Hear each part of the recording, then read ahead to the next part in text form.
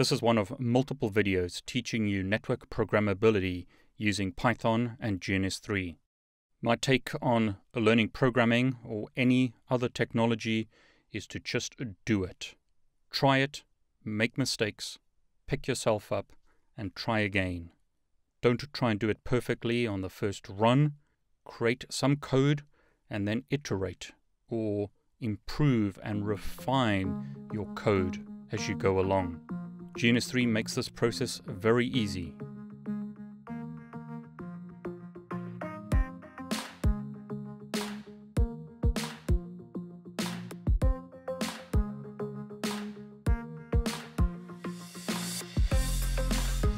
In a previous video, I configured the router using a Python script.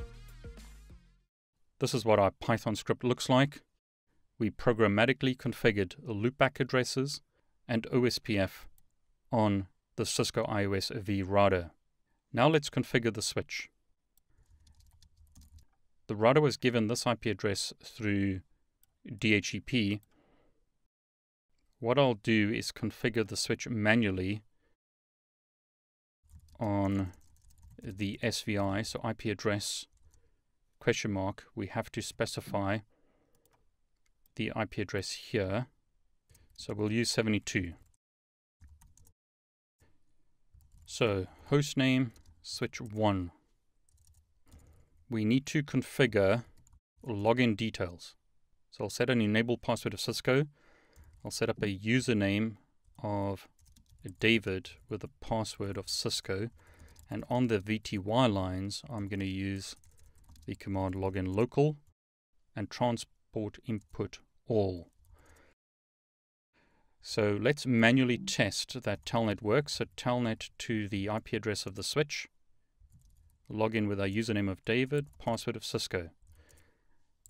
Enable, put password in, we can log in. So we've proven that telnet works on the switch.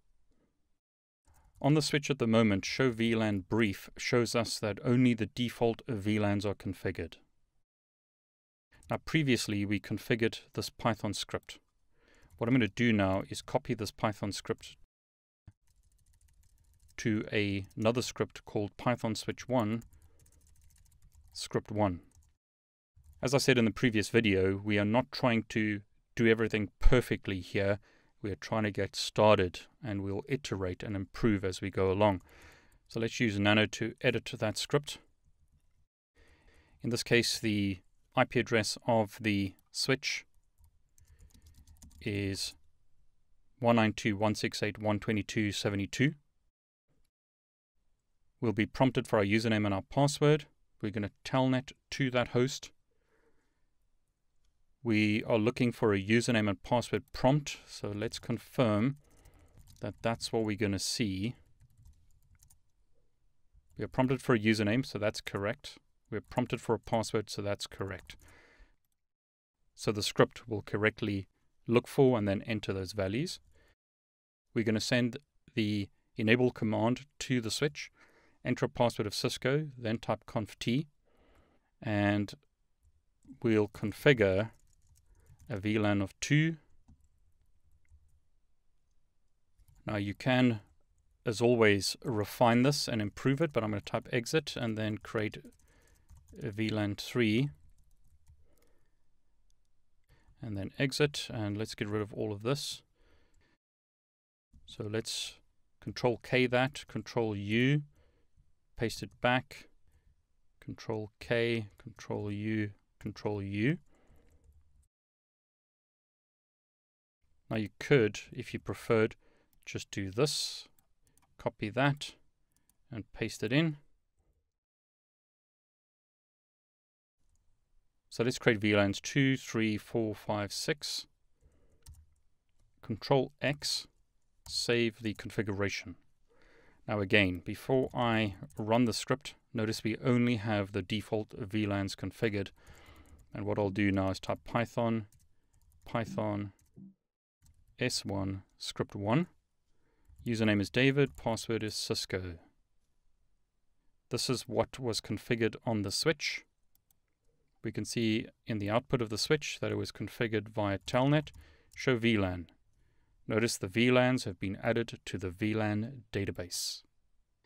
VLAN 2, 3, 4, 5, and 6 have been added. It was as simple as that to use Python to configure a network switch. Now what we could do here as an example is set a description. So Python VLAN 2 as an example. Control X, save the script, run it again, and hopefully what we should see in the output here, show VLAN. What's nice about the output of this script is we see that there's a problem. I used the wrong command. So first, manually test. Command is not supported, so manually test and then automate. So let's do that again.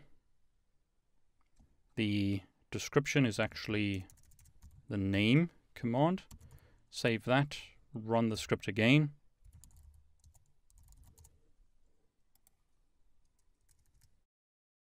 I didn't configure that manually. It was configured via the script, so show VLAN. Notice the name has changed. So let's do that for the other VLANs. Control K, Control U, Control U, Control U, Control U, Control U. Now this is one of the reasons why you want to use variables and loops, because it saves a lot of time doing this manually, but we'll leave that for a different script. So Python S1 script 1, username is David, password is Cisco. We see what was configured, and if we type show VLAN, we can see the configuration on the switch. This is the script that we created. Again, it's not perfect. You can optimize the script. You can improve it. There's a lot of things that you can do to make it better. But this demonstrates how you can quickly start programming networks using Python with GNS3. Hope you enjoyed the video. If it was of benefit to you, please like it. And please subscribe to my YouTube channel. I wish you all the very best.